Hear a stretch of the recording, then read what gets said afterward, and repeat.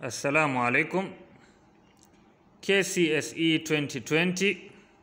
Swali lasema the cash price of a cooker is 27,500. Kwa hivyo hapo tuweza tukasemaje? Cash price ni 27,500. A customer opts to buy the cooker on higher purchase terms by paying a deposit. Deposit yake ilikuwa ni ngapi? A deposit of 17,250. Tukipiga mstari hapo to minus ndo tutabaki na nini? Balance. Kumbuka deposit kwa sababu imelipwa on time mapema haitachajiwa interest. Lakini ile balance iliyocholewa kulipwa hii ndo atahesabiwa kama ambaye amekodishiwa, kwa hivyo analipa polepole. Hii minus hii utapata ngapi? Calculator utapata 10,250 shillings. Hii ndo balance.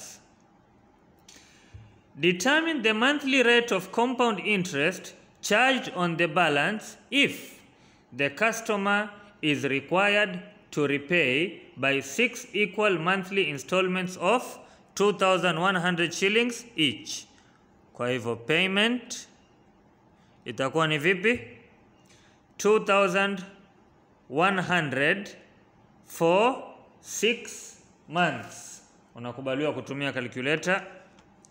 2,100 times 6 tutapata 12,600. Kwa hivyo payment itakuwa 12,600. Hii ndo amount atakayolipa na hii ndo amount kama ambaye alikopeshwa. Manake alisamehewa 10,250 badala ya kulipa mapema akalipa kuchelewa. Lakini alipolipa kuchelewa akafikisha 12,650. So ukiambiwa determine the monthly rate of compound interest, lazima ukumbuke formula ya compound interest.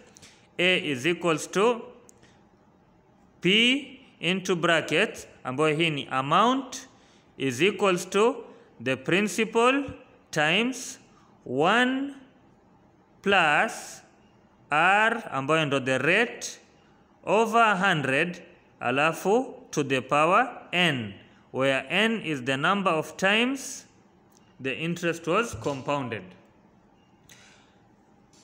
To substitute, hii payment atakayolipa mwisho ndo amount na hii 10,250 ndo nini?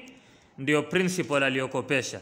Kwa hivyo to substitute tu hapo 12,600 is equals to 10,250 times 1 plus R, hatuijui rate ni ngapi.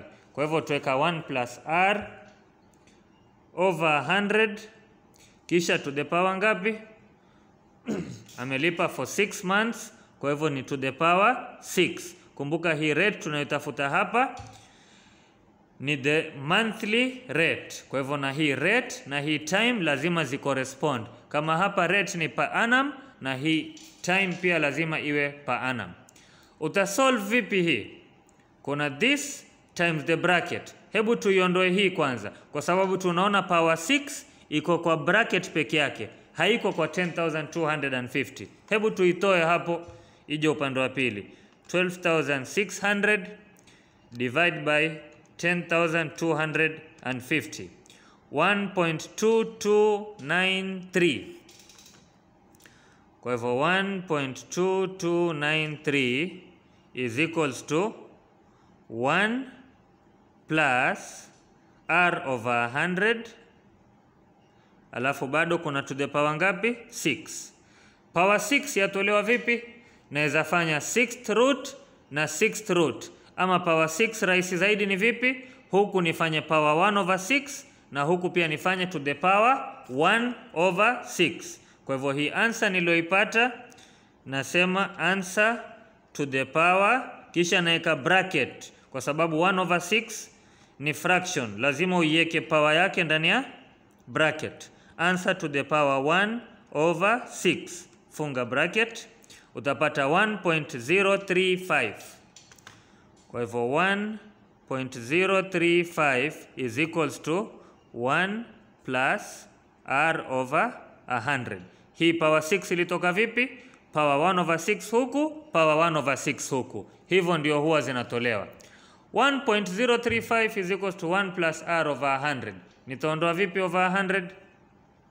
Ama kwanza hii 1 wacha nirushe kule.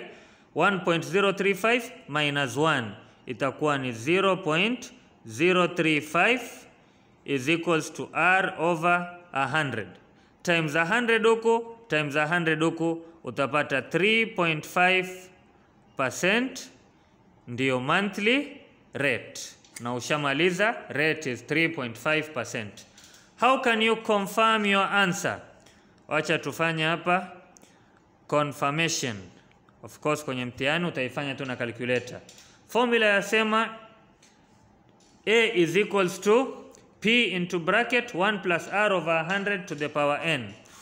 Na sisi tunajua kwamba hapa tuwafaa tupate 12,600. Na huku ni ngapi? 10,250 into bracket 1 plus R ni 3.5 over 100 alafu power 6. Tia tu kwa calculator hiyo ujikonfirmie. 10,250 into brackets 1 plus 3.5 over 100 funga brackets power 6. Jibu ni ile 12,599.9. Yaani ni 12,600. Kwa hivyo answer yetu imekuwa confirmed. 12,600 is equals to 12,599.9. Ukiround off jibu letu ni lile. Rate itakuwa ni 3.5% per annum. Siri ya kufanya maswali kama haya ni ukumbuke tu kwamba deposit hailipiwi interest. Balance uliokopeshwa ndo italipiwa interest. I hope imeeleweka. Tafuta similar questions kwa Med Familia.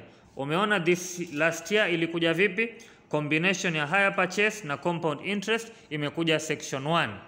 Maybe this year itakuja section 2 10 marks. Fanya bidii uzizoee, practice kwa wingi. Kama una swali feel free kuuliza kwenye channel yetu ya Safina High School. Ahsantum.